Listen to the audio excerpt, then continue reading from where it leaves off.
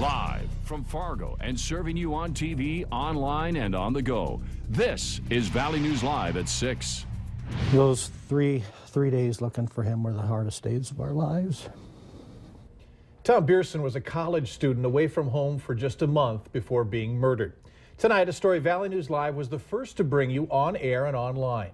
Tom Bierson's family speaking out for the first time about their son's mysterious death. Police found the body of the North Dakota State University student 3 days after he went missing last fall, but they have not found his killer. Liz Collin met the Biersons and talks with police about the missing clues that could crack this case. He was a happy kid. He absolutely was. A charmer from day one. He'd get lost in those blue eyes. First, for his good looks. He got away with things with those blue eyes. And then for his words. He was a smooth talker. Tom Bierson spent his life just a few miles from St. Cloud in Sartell. A certain sport would always occupy much of his time. Didn't matter what the weather was like, he would be out there. As a skilled ball handler, Tom helped lead the Sabres to their very first state tournament as a junior. He scored 1,000 career points before graduating this past spring. But Tom was ready to leave the sport he loved behind, starting at North Dakota State University's nursing program in Fargo this past fall. It's a time for a freshman college student to kind of learn a lot of things about themselves. Tom's parents knew he'd been drinking at school. He came home one last weekend pledging to do better. It was really a wonderful weekend that we had with him. Obviously, we didn't know it was going to happen 5 days later. The following Saturday morning, Tom wasn't answering his parents' text messages. I became alarmed early on. Something wasn't right. Calls to campus, friends, and Tom's roommate got them nowhere. They climbed into their car for the 3-hour drive to Fargo with a fear impossible to imagine. Those three days looking for him were the hardest days of our lives. Police began piecing together where Tom was last seen. The longer that he was reported missing and there was no specific information, the more serious this became. Investigators now know Tom left his dorm room around 10 that Friday night. People last saw him walk away alone from a house party just 6 blocks from there at 3:30 in the morning. 3 days after Tom went missing and 6 miles from that house party, a police officer found his body. His wallet was still on him. This is as tragic as it gets. He was lying on the grass inside a short fence surrounding an RV dealer in Moorhead. It was 2 things that Tom didn't have with him that months later police still believe may provide the biggest lead of all. The reason why we immediately identified those 2 items is because we expected to find them. One of Tom's size 9.5 Nikes and his silver-colored iPhone 5 are still missing. A medical examiner has only said his death is a homicide. How he died won't be released until testing is complete. I've been asked if this is a cold case now that it's 4 months along, and it's far from that. Police still don't have a motive, but they've designated a team of investigators to the case, conducting hundreds of interviews so far. Still staying in touch with Tom's family in Sartell, hoping to make the call with answers to them soon. The sooner the better. It's a lot easier if you picture that, like, where he is now is better and, like, no one's going to hurt him there. The days are still hard for Tom's family. His sister, 2 years older, in college herself. I like to remember the funny stuff and, like, the good times. But they have all been humbled by the support they've been given. Just 2 weeks ago, on Tom's 19th birthday, friends lined their driveway and Tom's basketball hoop with luminaries. It was just so heartwarming to us to look outside and see that. Now, Greg and Debbie want all college students to learn from what happened to Tom, that safety should always be taken seriously. We miss him so much. Robbed of the chance to see the man their son would have grown to be. Reminded of the message all parents should hear. Hug your kids. Just hug your kids. But you never know if you don't get to do it again. Tom's family told Liz that they will soon honor his life with a memorial in Sartell. The Ramsey County Medical Examiner's Office is handling the medical tests in this case, and the office says it will be up to police to decide what information to release once they're finished. Toxicology tests can take up to 6 months. Normally, snowfall this time of year would be adding insult to injury. Today's snow seemed almost like a treat. Should we expect more tonight? Well, Hutch is here with the answer. Mr. Johnson? Mike, we do have a few flakes continuing to make their way out of central North Dakota and toward the valley. So for westbound travelers this evening, a few flakes will continue to fly. Storm system causing some slippery conditions out toward the Twin Cities as well, where there is a winter storm warning in effect south of I-94, but everywhere from St. Cloud toward the Twin Cities, you could see some slippery conditions. Just moving over the I-94 corridor out in Stutsman County and Barnes County, a band of some moderate snowfall out there. Here's a look at the latest I-94 camera from the Department of Transportation. Not reducing visibility is too bad yet, but it is on the way. Spotty flurries this evening. Temperatures pretty much steady in the teens as we go through the evening.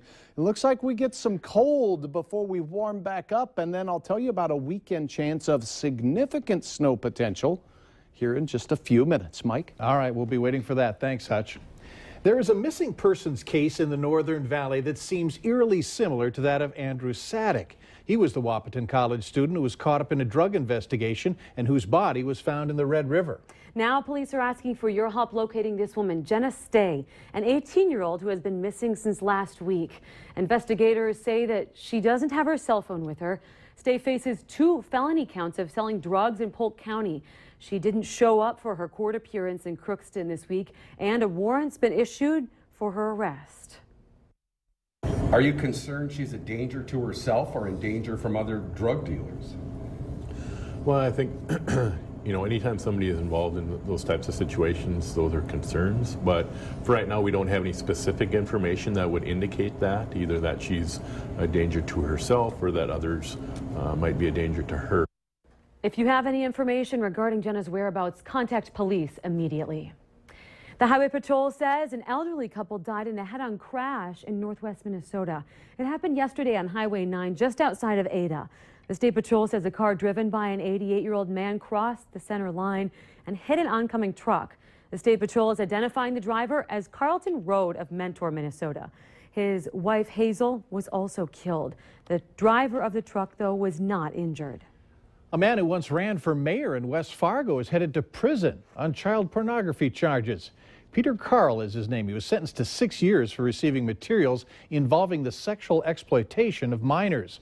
Carl ran for mayor in 2010. He was also convicted on child porn charges in New York back in 2003. There he was placed on probation. In North Dakota, lawmakers want harsher punishments for those who share explicit pictures of a person that did not give consent. Now, the bill addresses revenge porn is what it's called. It's commonly naked pictures shared by a person on digital media, then distributed by an ex-partner with the intention to shame or embarrass the person pictured. Valley News Team's Ashley Bishop has more on the punishment and whether some say it's about government oversight. Receiving explicit pictures on your phone is not new. But if you distribute a picture that was not intended to be shared, you could soon face consequences. And the bill provides not just for a criminal penalty. It would be a Class A misdemeanor to distribute intimate images. But it also provides for a private right of action, a civil remedy. So an individual who is a victim of this kind of behavior, they can sue the individual in state district court. Snyder says a misdemeanor charge could have people facing jail time. Currently, there is no punishment for revenge porn. Fargo police say it is very difficult to bring criminal charges against a person that you willingly shared those pictures with. If you receive a picture, you would not be breaking the law. Only if you forward that picture on would get you in trouble. In a way, if it's only meant to be between the two people and there are other parties involved and one person is sending them out without the consent of the other, I think that person should, honest to God, face charges because that was meant as something between two people. But not everyone sees Zach's side. Arissa Ramos says don't do it if you don't want it out there. But I don't think there should be any punishment, in my opinion, because she sent it in the first place, or he sent it in the first place. They sent it, it's because they wanted the attention to be looked at or something, so now they're getting the attention. If passed, the revenge porn law would cover video as well as pictures. In Fargo, Ashley Bishop, Valley News Live. The bill has support from both Republicans and Democrats, and Senator Schneider says if passed, North Dakota would join other states that have passed similar laws. If you want to read the entire bill for yourself, you sure can. Click on this story on valleynewslive.com. And if you need help uncovering fraud or corruption in your community, call our whistleblower hotline, 701-237-6576, and leave your tip. Those ginkgo, ginseng, and garlic supplements you've been taking may not actually contain what's on the label. At least that's what a report accuses store brand supplements of being at Target, Walgreens, Walmart, and GNC. Well, GNC is calling into question the science behind the report, however, saying it may not be appropriate. Others here in the Valley are skeptical, too. It's primarily been used to test the age of dinosaurs and lizards. And in fact, the biologist that produced this report for the Attorney General in New York, that's what his specialty is on evolutionary animals. Harris adds that Swanson may see a dip in the near future after the report, but he says they spend millions of dollars a year on quality control and verifying that you're actually getting what you pay for. Your long-awaited restaurant report card returns tonight, and this time we head to an establishment that may have a record-breaking amount of violations. Tune in tonight on Valley News Live 10 at 10, and we'll tell you who needs to clean up their act and who has earned themselves that coveted Clean Plate Award. Later on Valley News Live at 6, NDSU's basketball team goes on a short road trip and scores big with kids at Sanford's Children's Hospital. And we have flakes flying tonight, especially for our western counties. It looks like the cold takes hold, and then another round of possibly substantial snow coming our way. Details are next.